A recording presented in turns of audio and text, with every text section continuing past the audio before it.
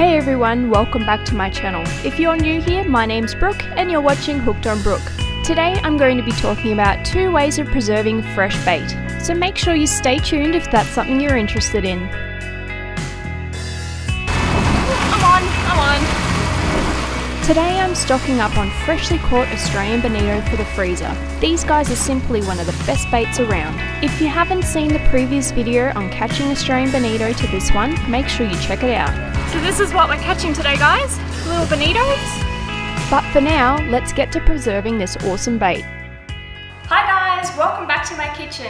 Anyway, so now that I've got my bait, I want to show you 2 simple ways to preserve them.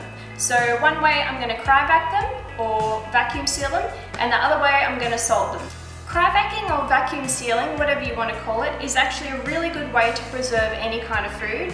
And today I'm going to be preserving my bait. So this is going to store in the freezer for up to 12 months, no problem. So I usually like to portion up my fish into bags of 2 or 3, depending on the size of them.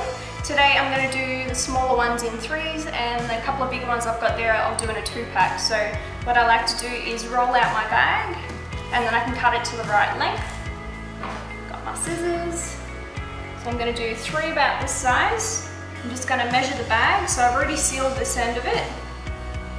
I want to give it a fair bit of gap at the top there. So I'm going to go about there.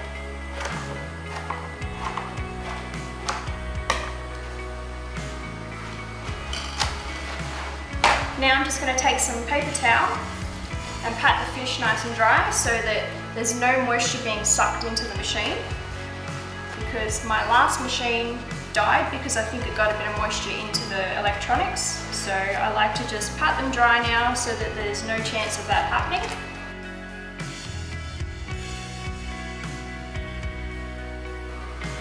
Now that I've got my fish in there, I can put her in the cryovac up. Very simple. I'm just going to place the plastic on top there and then close the lid down. I've got this machine set to moist, and now I'm going to press the vacuum and seal button. So what it's doing now is actually starting to suck all the air out of the bag, and then after that it'll seal the bag off. So now that the blue button is the seal button's gone off, I can pop her open, and that's my finished product.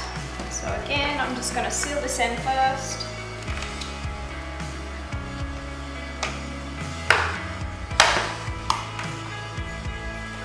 This is actually a continuous roll of just a hole, and then you just seal each end as you go. They do have pre-made bags in the pack as well, but I just prefer to do it this way so I've got less wastage.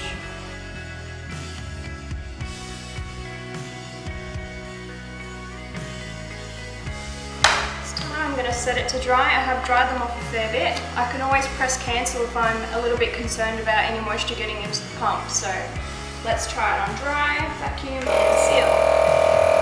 Again, sucking the air out. This time it's going to suck a lot harder. I can see the moisture coming out of the fish here, but it definitely got a better seal than the last one. A lot less air in there. And the seal's done. Perfect. Yeah, that's good. I like that better.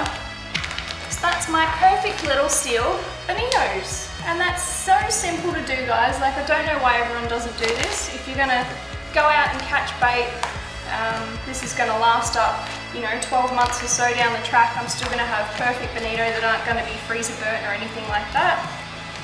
And whenever I go on a trip, I can just take a bag, I can see what it is, it's nice and easy to use. Alright, so let's get down to salting now. Salting is actually one of the oldest known ways to preserve any kind of foods, and this is going to be perfect for my bonito. Bonito have a very, very soft flesh, so what I'm going to do is I'm going to cut the fillets off these fish, because by leaving it whole and salting it, it's probably not going to get it right to the core. So if I cut the fillets off, at least the salt's going to get to both sides of the meat and the skin and dry it out really nice. I've got my paper towels to get the fillets really nice and dry before I put them in the salt. I've got a nice big bucket here, just an old chlorine bucket I'm pretty sure. So that's where my salt's gonna go.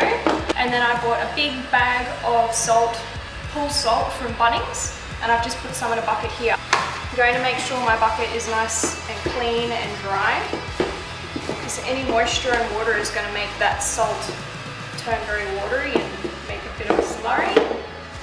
So I'm going to pour some salt into the bottom of this bucket first. Just got a scoop to make it easier.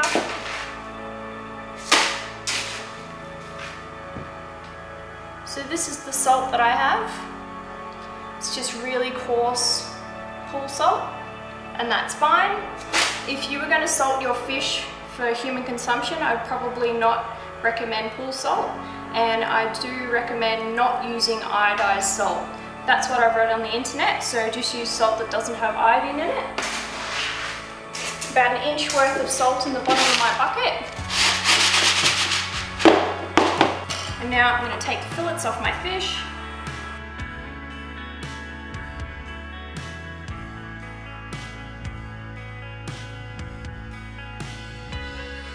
These fillets are actually pretty small, but I wouldn't use that as a whole strip bait if I was fishing. So I'm probably going to cut these in half down the center, or even across like this.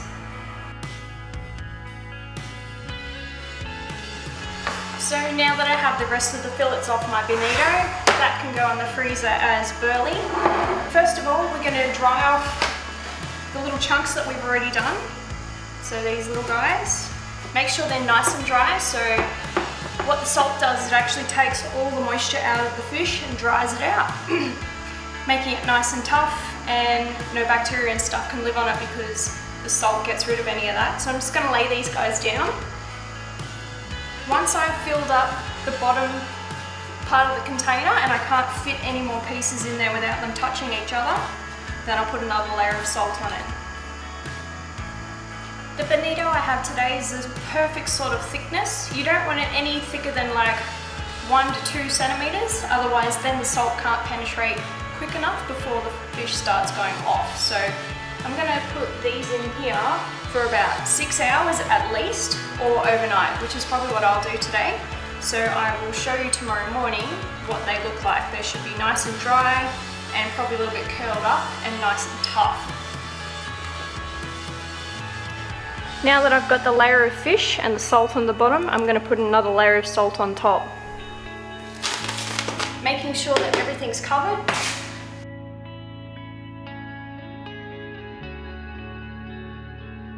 Perfect, now I'm going to start another layer. I'm actually going to cut these guys into strips instead of squares.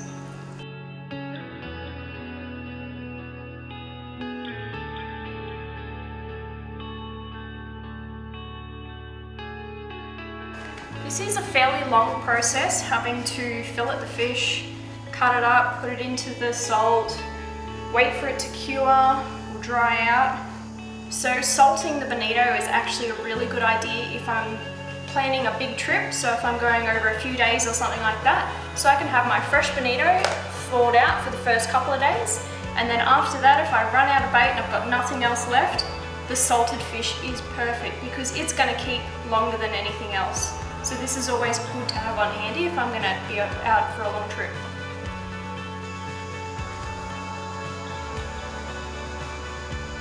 Put some more salt on the top of this now.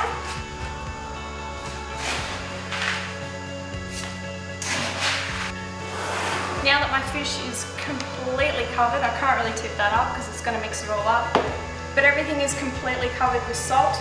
I reckon I've probably used about 2, maybe 3 kilos of salt there. Gonna put the lid on.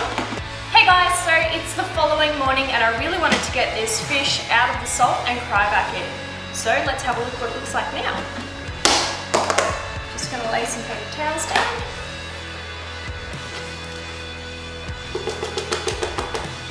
Wow, so that's really nice and tough now. Still feels like it's got a fair bit of moisture in it. I'm going to cryovac this and freeze it anyway, so I don't think that's a problem. This is going to be nice and tough for those fish that are pickers and pick off all your bait all the time, so this will be perfect. I'm basically just going to leave it with a little bit of salt on it like that. Just get them all out so we can have a look. So So digging through my bucket here, there's a lot of moisture on the bottom. If I was to do this in a better way, I probably would have drilled holes in the bottom of the bucket and left this to sit in a place where it could just drain out onto like a container or something like that, and leave it to sit for a little bit longer so the fish could cure a bit more. They are quite damp still, but I think that they've definitely dehydrated. Look at that. It's very, very firm, very, very strong flesh now. If I was to do this properly, I probably would wrap this stuff in newspaper for a few hours and let the rest of the moisture soak out of it, and then cryovac it, but I don't actually have time today, so I'm just going to lightly get rid of some of the moisture so that I can cryovac.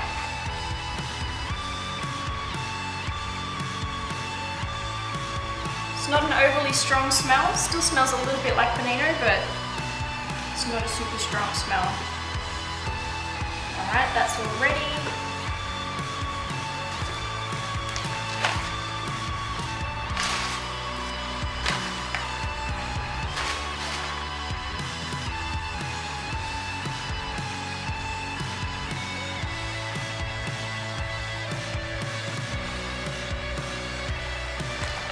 Perfect.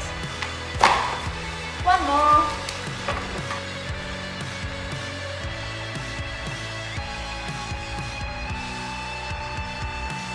Perfect. Now that's my salted bonito, guys. This is going to be awesome. Can't wait to try it out.